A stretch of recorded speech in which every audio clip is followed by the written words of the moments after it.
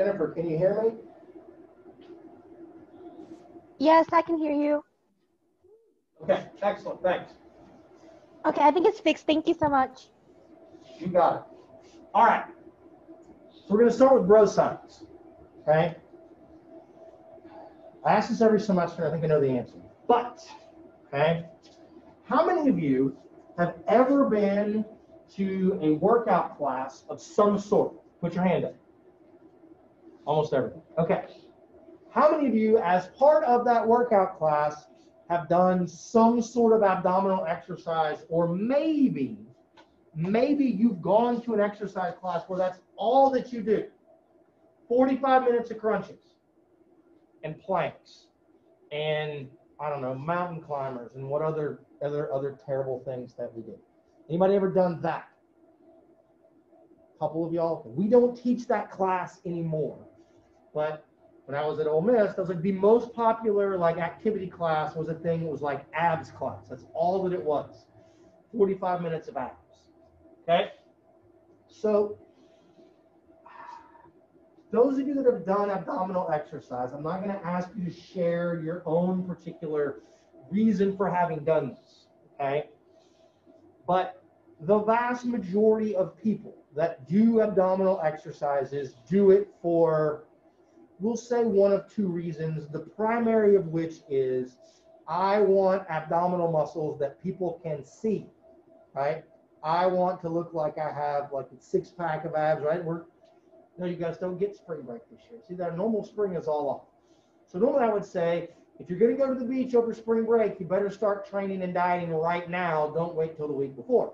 But we're not doing that now.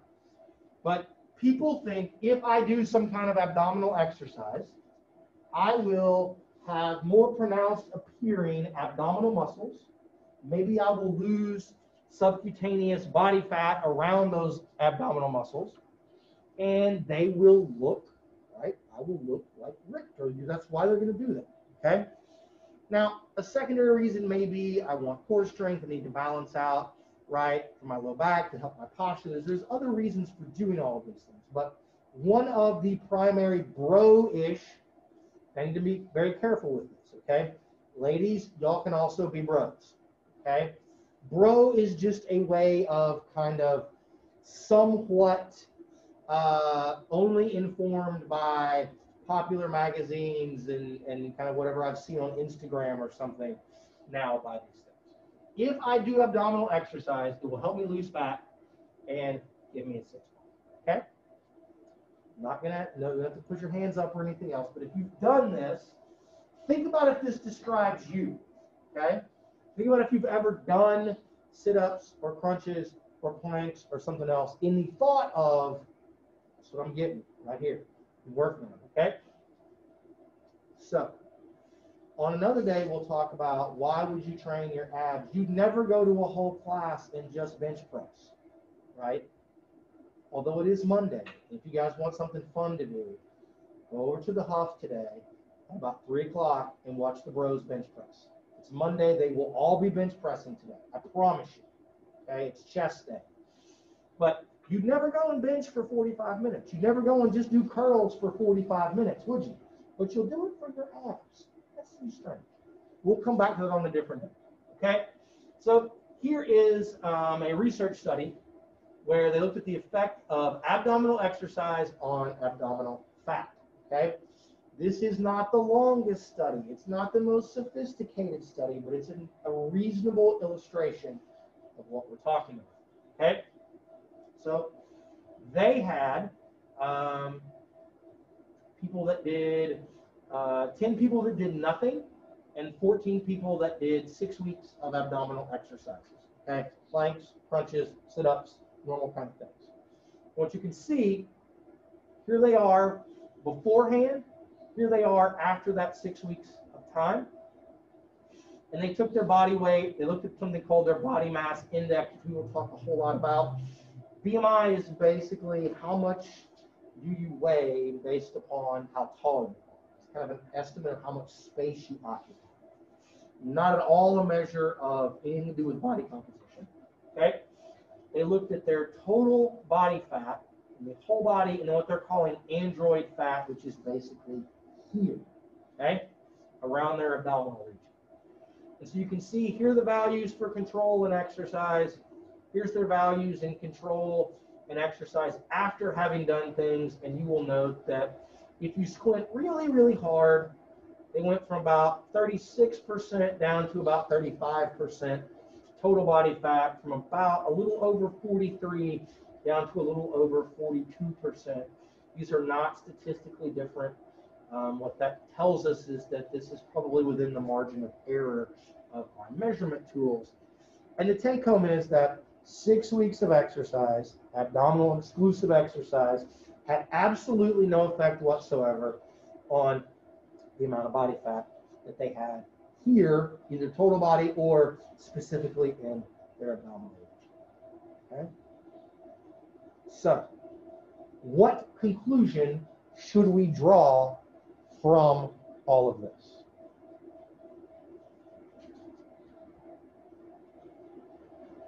Anybody?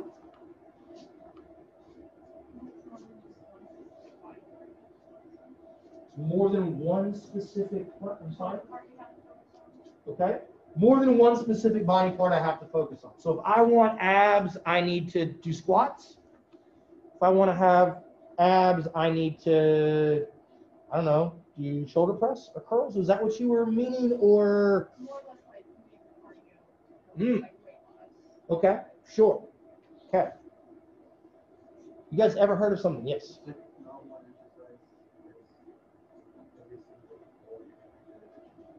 Okay. Not one exercise that fits every single goal. That's very reasonable. Working out your abs won't give you abs. Feel like you have to in the diet. Okay. You guys have all said things that are very much true to kind of certain degrees. So what I would tell you is, if you want abs, no Chick-fil-A. If you want abs, no McDonald's. No pizza. You can't go to couch and eat. I'm sorry. If you want abs, you have to lose weight. We lose weight everywhere, okay? You cannot do some kind of exercise and lose weight or lose fat only in one specific area. It's an idea called spot reduction. My mom does this, right? And she thinks if I do some tricep kickbacks, is my flabby tricep going to go away? She's been doing that for 25 years, and her flabby tricep is still there, okay? Now tell her that. It's okay. You all will have them too one day. Okay, I used to think, no, not me, and I'm like, yeah, it happens. Age comes for us all. Okay, when we lose weight, much like when we gain weight, we tend to gain it everywhere and lose it everywhere. Now, every person individually is going to store fat in slightly different areas. There tend to be sex differences in that, and then some other individualized differences on those things. But in general, okay, when I lose weight, I will lose it everywhere. When I lose body fat, I lose it everywhere. And so, how do we lose weight? If I want abs, why am I telling you not to go to Chick-fil-A? I want Chick-fil-A. Right? You have to be in a caloric deficit. We'll talk about that later.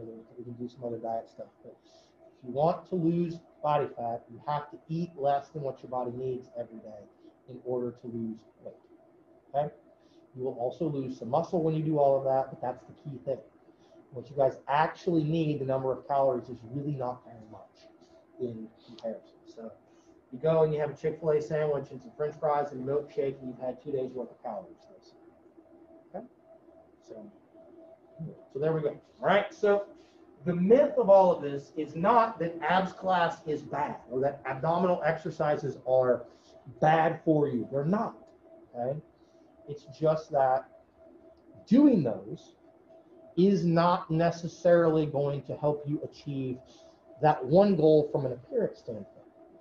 You do abdominal exercises, you're going to strengthen those muscles, right? You're going to get better at contracting them that number of times in that particular manner, which may have its own benefits. They're going to be very positive, but it's not going to do the other thing that a lot of lay people think it's going to do. And that is the essence of bro science, okay? That's the essence.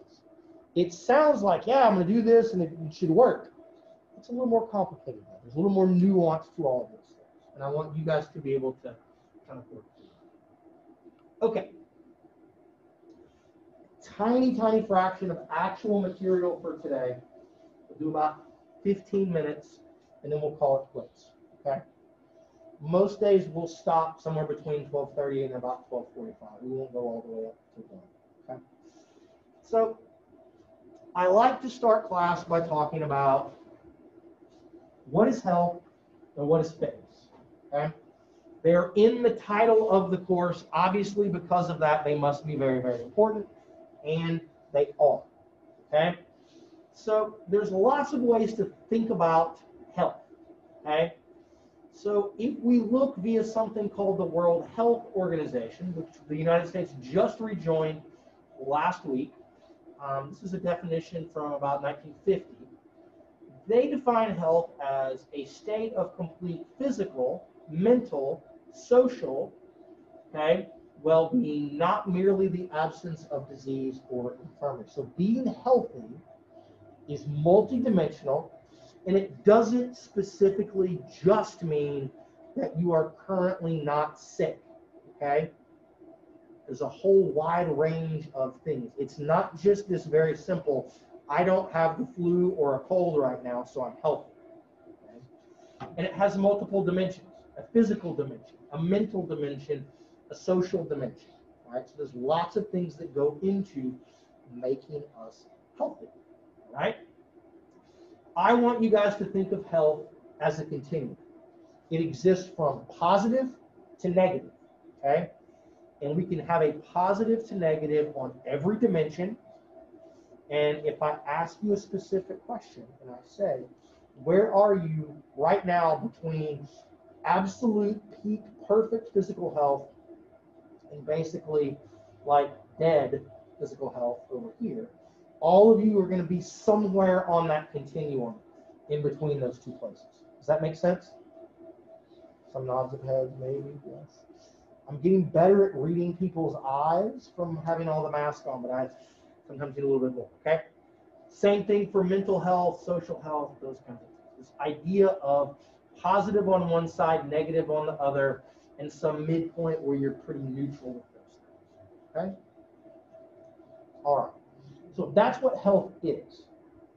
We need to understand what are the things that are going to cause us to not have sort of perfect, high-end, positive health. Okay? We call anything that moves us away from, okay, the kind of positive state of physical, psychological, or social well-being that does not kill us. Those are called morbidities, okay? It's called a morbidity. If we look at, okay, for instance, if you go to the Oklahoma COVID webpage, you want to look at where you're going to fall in line for when you can get a vaccine. I hate to break it to you guys, y'all are going to be like the last people to get one, okay? But if you look on the top part, it is people over a certain age and people with what they're going to call, they don't call them comorbid conditions, but they would call them high-risk conditions, okay? Those things that make a person high risk and move them up to get the COVID vaccine are what we call comorbidities, okay? Something that moves them and puts them at a greater risk of not having positive health outcomes, okay? So if you have high blood pressure, that's a morbidity. If you have a cold, that's a morbidity. If you have cancer, that's a morbidity, okay? If you are like me and you have an anxiety disorder, that's a morbidity. You have depressive symptoms, morbidity, okay? You broke your leg, morbidity, okay? Anything that's going to push us away from positive is considered a morbidity. So what we're going to do a lot of times in class, especially in the last, say, 6 weeks, is we're going to take individual morbidities, things like cardiovascular disease, diabetes, okay? We're going to take those and talk about how if we exercise, we become more fit, if we become more active, if we change our cardiovascular function or our muscle function, we're going to talk about how we can use exercise to counteract a lot of these morbidities and push us from negative or neutral over more into the positive side, both from a physical and a mental, less so from a social, but that's kind of for a different class. But really for these two things, we'll talk about how we can use exercise applied to different kinds of morbidities to help us out, okay? When people talk about morbidities, we often talk about them from something that we would call either prevalence or incidence, right? So you may see things that will say 1 out of every 50 people in Oklahoma has had a stroke, okay? That would be what we would call, that's the prevalence of something. So we're expressing, right, the number of people that have a particular morbidity or have been ill from something per some population. So we have the entire population of Oklahoma. We figure out the number of people that have had a stroke.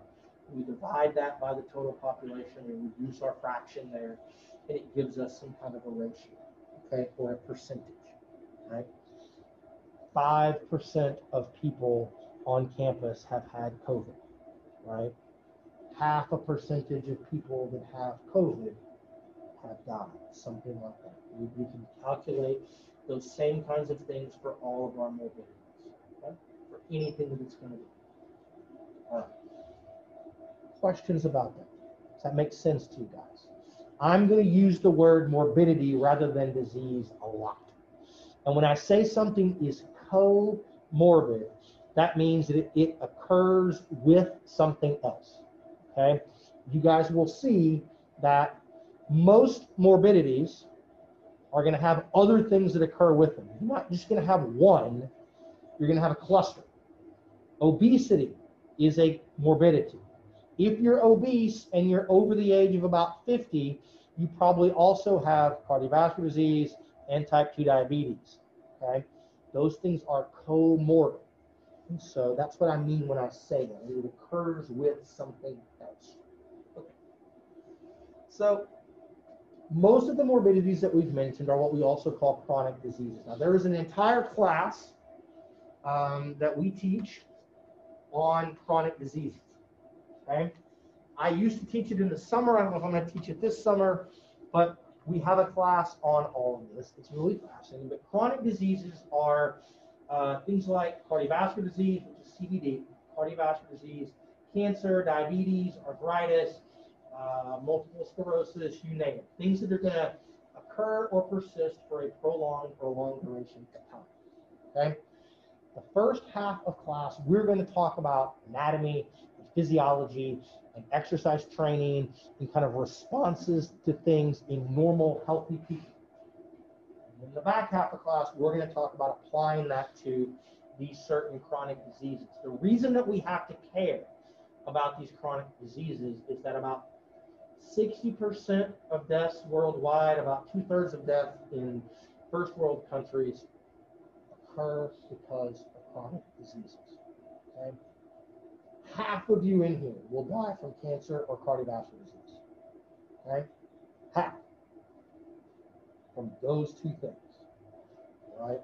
And so we need to understand them, but we also need to understand the interaction of those with how physically active we are and how much we exercise and the interplay of these things, okay?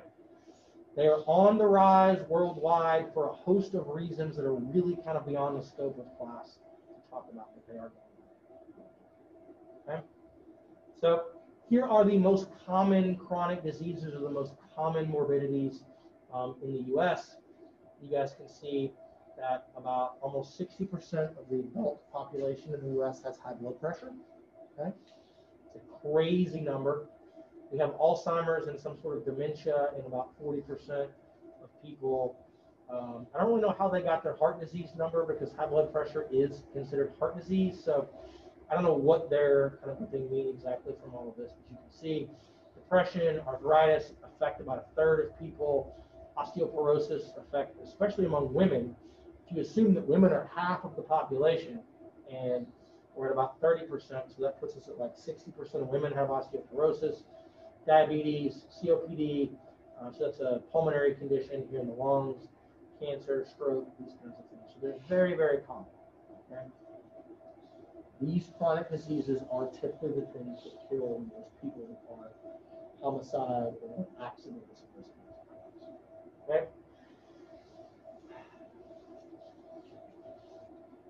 I will warn you guys now. Okay? When we talk about diseases, we're going to talk about decreases in mortality risk from exercise.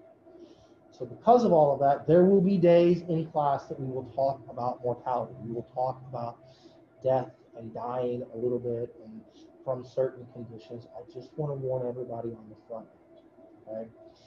Okay? It may be a little bit morbid some days, especially with COVID and rising death rates. You know, we all probably know someone that has passed away from cardiovascular disease or from cancer or something. And we will talk about kind of the effects of exercise or activity or obesity or lack of exercise on the mortality rates from those things. I just want to let you guys know. Okay? So if we look at right now the leading causes of death in men and in women, in our pie chart here, what I want you to appreciate is just what I told you guys, okay? About half of all deaths in men and slightly under half, about 45% or so in women, are from heart disease and cancer. So by heart disease, I mean heart attack, stroke, okay, something along those lines, congestive heart failure, or some form of cancer. Okay? And then we're going to look on kind of the other things that are going to make up much, much smaller sort of pieces of all of this. Guys, we tend to die from unintentional injuries a lot more than the ladies do. If you look at things like car accidents and motorcycle accidents and those things, they tend to be much more prevalent in men for a host of reasons. Then we're going to put in here stroke and diabetes. You guys will see, right, diabetes accounts for about 3% of deaths. By 2030, in another 10 years or so, like a third to 40% of the population, adult population, is going to be a type 2 diabetic if we don't reverse things. The diabetes doesn't kill you, right? You have diabetes and then you die from cardiovascular disease or from some forms of cancer that tend to be more prevalent in people that are going to be obese, which is a surgery. We'll talk about kind of how some of that stuff works. Okay? Again, I bring this up because you all probably need to care about this because it will affect people either in your life already that you care about, or it certainly will affect you and people you care about going forward. Okay? It gives me no pleasure to say that, but that's the honest truth. If we look at this, this is going to illustrate something about chronic diseases. Okay? If we look at causes of death by age, so here is the group that you guys would be in, up to about 24 years of age. What you're going to see is that the most common kinds of causes of death in what we're going to term relatively young adults down, kind of all the way down to infants, is going to be unintentional injuries, suicide, and homicide are going to account for about 2/3 of them. Okay? Very, very few deaths from cancer, very few from heart disease. Okay? Not a lot that's going on with those two things. You get into my age range, so kind of middle young adults or kind of old young adults to kind of middle age. Unintentional injuries tend to be high, but here come cancer and heart attack. Okay? You get into where probably your parents are going to fall in this range, and the unintentional injuries and homicide have gone way down, but it's pretty much cancer and heart disease that's killing people. And then if you make it through those years, the heart disease and kind of cancer numbers, the heart disease numbers go up, the cancer numbers tend to go down just a little bit. A lot of the more deadly cancers are going to appear in this kind of time frame. So another topic for that. Okay, so there's this shift, right? Young people, if you guys are going to die, you're not going to die from cancer or heart disease more likely. This is what makes these diseases chronic. It takes them time to develop. It takes years and years and years and years and years for them to develop and to eventually become bad enough to kill you. There's good in it, right? Because that means we have lots of time to be able to intervene. Okay? We will talk about how we can change our physical activity. We'll talk about the positive things that come from running or walking or biking or weight training or doing yoga or whatever it's going to be. We'll talk about those things. And I'll show you guys data that even if you've done nothing in your life up until now, or nothing until you're my age, okay? And then I will say your parents' age, although to be completely honest, some of y'all's parents are probably about my age. It would not have been too much of a scandal at this point for me to have to be your parent, right? Done nothing into your life until you're my age. You can still start doing things and have vast improvements. Okay, really, really big, impactful improvements. And so, because of the chronic nature of these things, we've got lots of time to make changes. We've got lots of time to do these kind of positive things that are going to help us and are going to lower our risk of some of these things. Okay. Now, I will tell you guys that eventually father time or mother time comes for all of us. But if we can be more active, if we can be more fit, we can be healthier, we can live longer, we can actually do more things and enjoy more things that we want while we're actually here. Okay? And so we'll talk about that. Okay, that's probably enough for today. Okay? On Canvas, there's a module called Assignments. On that module, there should be a Word document that says Assignment 1, Info Sheet. Please print this off, fill it out, bring it with you to class on Wednesday. If you don't come to class on Wednesday, then fill it out and email it to me, okay? You can print it, and then you can scan it up on your phone if you want, and email it that way, or it's a Word document. You can just fill it out and email it back if for whatever reason you're not here on Wednesday, okay? It asks you some get-to-know-you questions. Where are you from? What do you want to do with yourself? Tell me something unique about yourself. And then it's going to ask, like, what kind of bro science questions would you like answers to? Okay? All right, very good. Thank you for your attention. You guys have a wonderful rest of your day. Okay? We'll see you on Wednesday.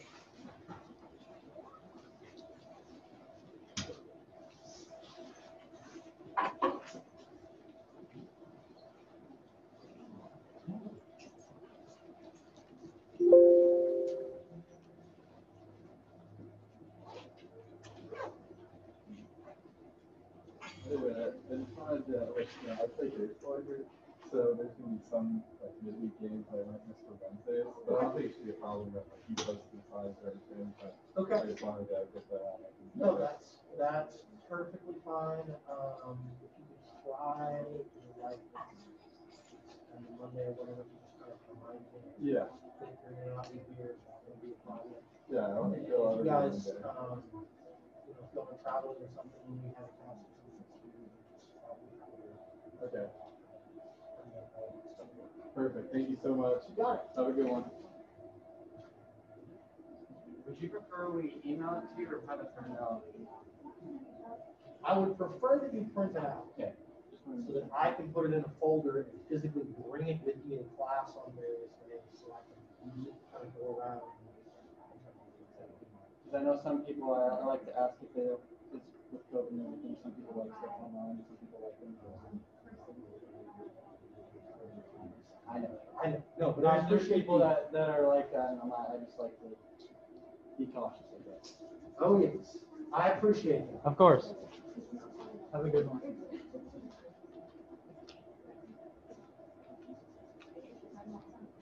Bye, y'all. Bye.